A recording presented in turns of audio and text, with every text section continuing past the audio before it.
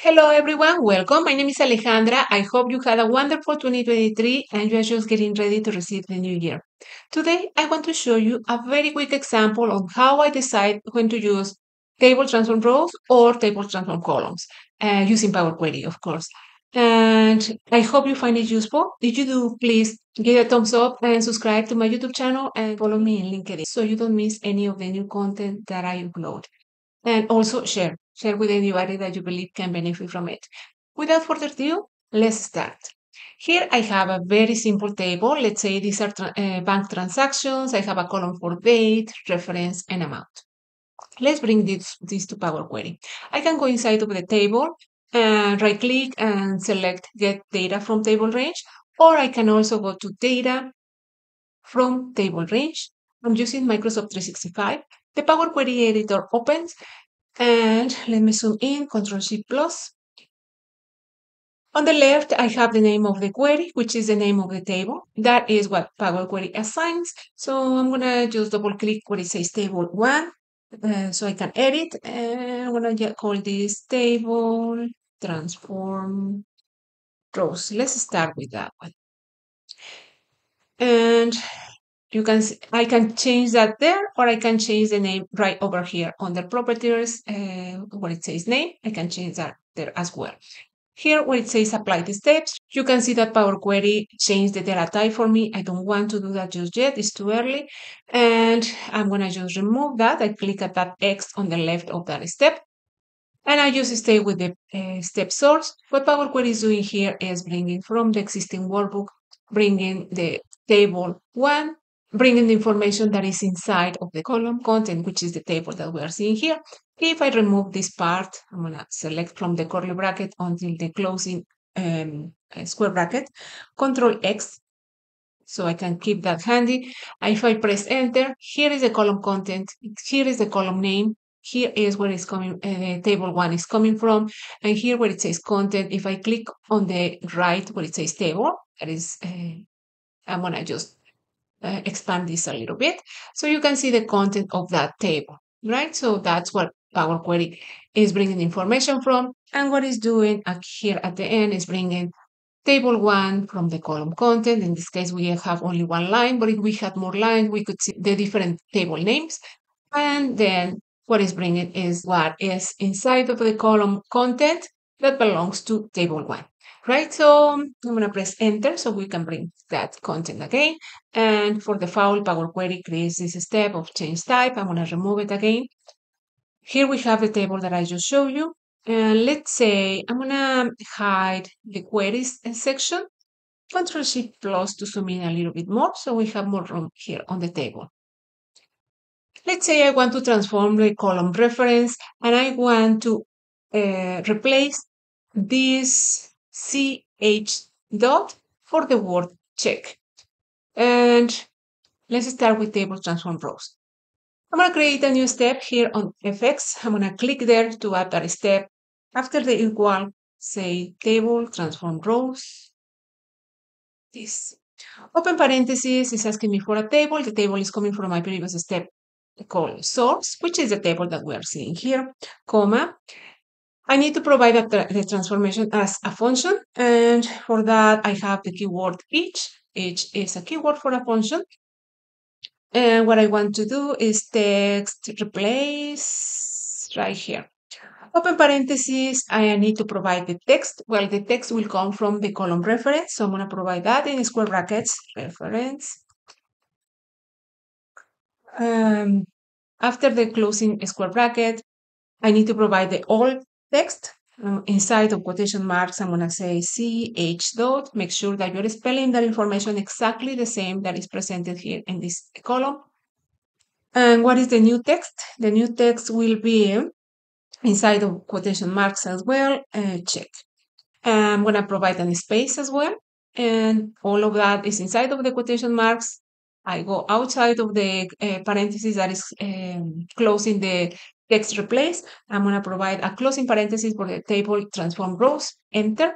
And now you see that I have the transformation for that column as a list.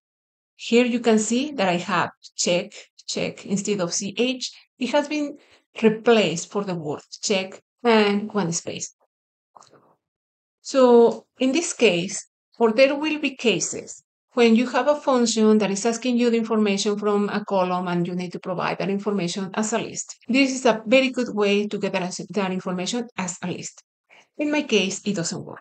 I want to have this transformation, but I want to keep my other two columns because with Table.TransformRows, you can transform one column at a time. I don't want that. I want to keep my other columns around, right? So if I want to keep my other columns around, I only want to transform the existing column.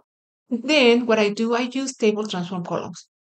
To do that, let me just copy this step, Control C, so I can bring the same table. That is the one that we are seeing here. I'm going to expand this area for the queries, right click, new query, other sources, blank query.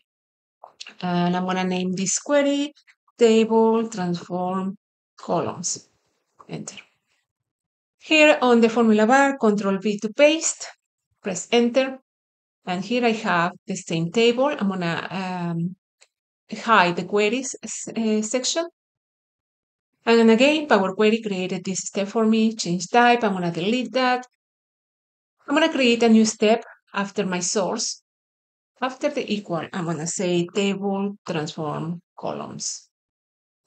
Transform, not columns. Be careful, I always do that. There we go, transform columns. Parentheses, it's asking me for a table. The table is coming from my step source. That is the table that we are seeing just right here. And I need to to provide the transformation as a list. So when I'm going to transform only one column, I usually just provide one set of curly brackets. When I'm going to transform more than one column in the table that I'm working on, then I provide a double set of curly brackets. And let's say in this case, I'm going to provide that, the second set of square brackets. And here I'm going to provide the name of the column that I want to transform. In this case will be reference. Let's make sure that you spell that name correctly. And remember that Power Query is case sensitive. For the transformation, I'm going to provide the word each, that is keyword for a function. And I'm going to say text replace, or open parentheses. The text is coming from reference. Here, I was spelling this wrong. And I'm telling you to spell correctly. The text that I'm going to replace will come from this column reference. So for that reason, I'm going to provide the underscore. For me, providing the underscore is telling Power Query that from this column reference, I need that Power Query looks at every single line of that column.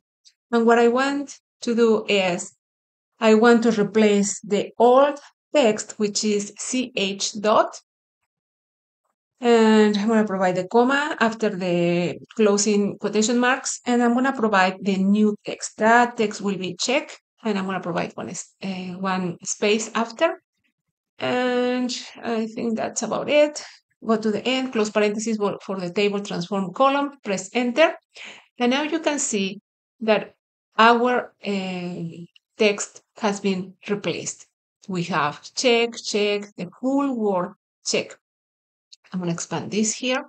So you can see the table transform columns for the table that is coming from my previous step, my step source. The column that we transformed was the column reference. I kept my other two columns. In this case, I wanted to transform the existing column. I didn't want to create a new column and do the transformations there and then later on delete the original column called reference. No, in this case, I wanted to keep only one column. I didn't want to add a new one. I wanted to transform the existing one. And now let's say I want to also transform my column amount. And to do that, remember that we provided a double set of curly brackets. Let's say, I'm gonna shift enter to go to the next line. Here is my set of curly brackets inside of my other set of curly brackets.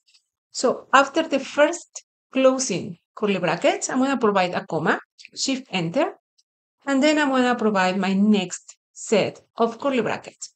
And then I'm gonna say that I want to transform the column amount. comma. What is the transformation that I want to process in that column?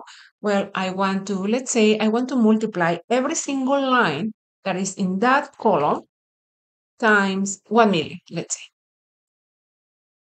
Go to the end, and yes, I have my closing curly brackets for the second column. Now I can go and press enter. And now you can see that with the same function, I have transformed the column reference and the column amount. Wonderful. This function is very powerful. And that's how I decide when I use table transform rows or table transform columns. Table transform rows will return a list from the column that you are transforming. Table transform column will keep all the other columns. It will work with your table and it will transform one or more of the columns inside of that table. I hope you found this information useful. If you like it, please give it a thumbs up, subscribe to my YouTube channel, and follow me in LinkedIn. Also, share with anybody that you believe can benefit from it. Thank you so much for watching, and I see you in the next year in the next video. Bye bye.